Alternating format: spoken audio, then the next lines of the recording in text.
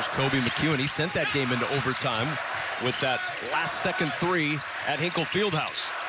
He'll try the three again, and he hits again.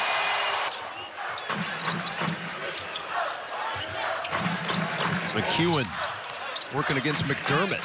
That's a tough shot, but he got the kind home roll. Sent from behind the arc for the junior from White Plains, New York, the transfer from Duke.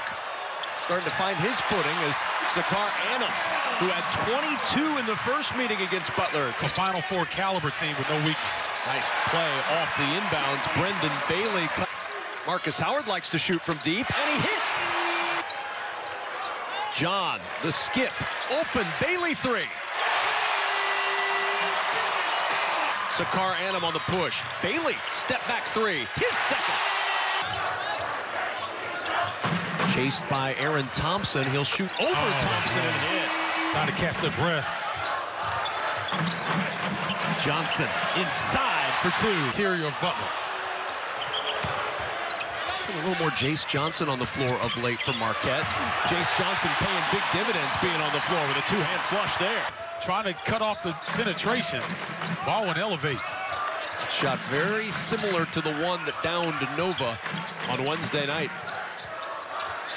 Step back for Bailey to answer. Brendan. Kevin, the last step he took into the space of Theo John, negating his ability to block the shot.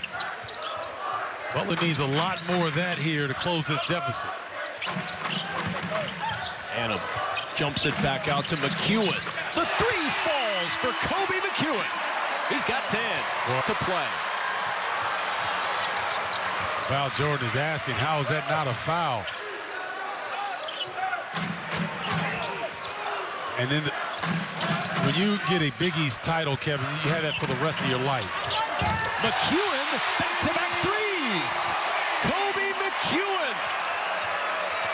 McEwen, oh, he's feeling it. Lost the handle on the ball, gets it back, trickles it to Bailey. Oh, what a play!